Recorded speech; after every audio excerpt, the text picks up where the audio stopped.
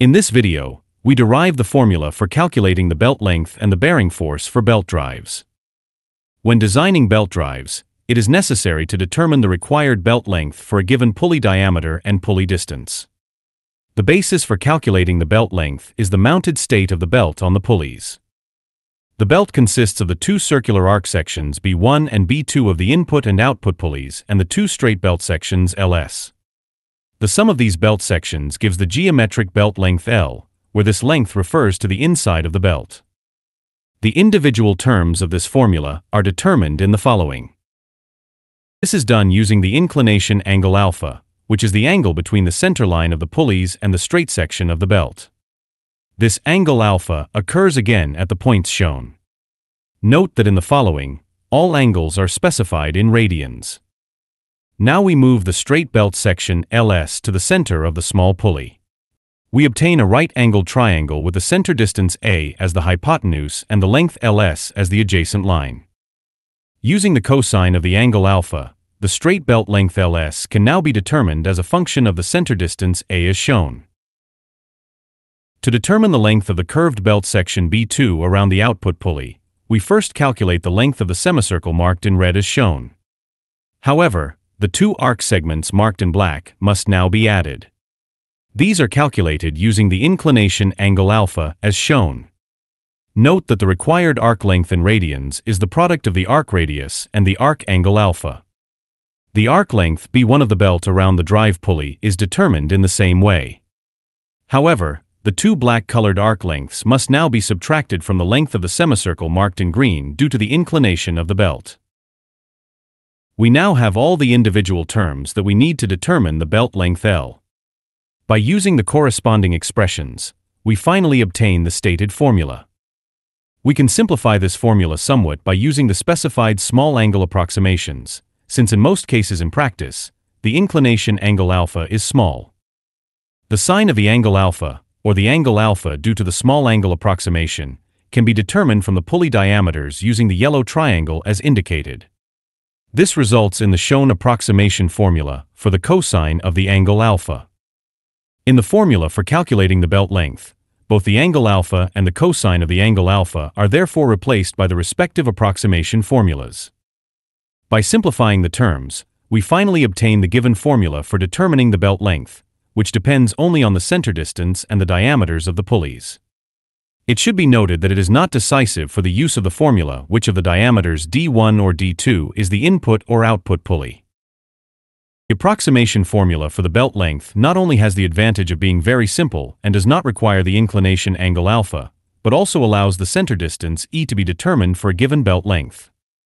After mathematical transformations and solving the quadratic equation, we obtain the formula shown. For flat belts, the center distance should be set between 0.7 and 2 times the sum of the diameters in accordance with the standard. In the following, the calculation of the bearing force of a belt drive is explained in more detail. The forces acting in the belt press the belt against the pulley and thus also act on the shaft bearings. The tight side force Ft and the slack side force Fs are thus balanced by the bearing force Fb of the shaft. The angle between the forces Ft and Fs corresponds to the wrap angle Φ1 on the drive pulley. The bearing force Fb can now be calculated from the tight side force Ft, the slack side force Fs and the wrap angle Φ1 using the law of cosines. The wrap angle Φ1 can be determined from the inclination angle alpha. To do this, twice the inclination angle alpha is subtracted from the semicircle with the angle π in radians. The previously derived relationship with the pulley diameters and the center distance applies to the inclination angle alpha. If this expression for the inclination angle alpha is inserted into the equation derived, the formula given for determining the wrap angle Φ1 on the drive pulley is obtained. It should be noted that the calculated bearing force of the drive shaft also applies to the same extent to the bearing force of the output shaft for reasons of balance of forces. In the linked video on the basics of power transmission in belt drives, it has already been explained in detail that the tight side force Ft results from the sum of the preload force Fp and half of the circumferential force Fc to be transmitted, while the slack side force Fs is determined from the difference between the preload force Fp and half of the circumferential force Fc. The circumferential force is calculated as indicated from the input torque M1 and the radius R1 of the drive pulley, or from the drive power P1 and the rotational speed N1. If the terms for the tight side force and the slack side force are inserted into the derived formula, the following expression is obtained.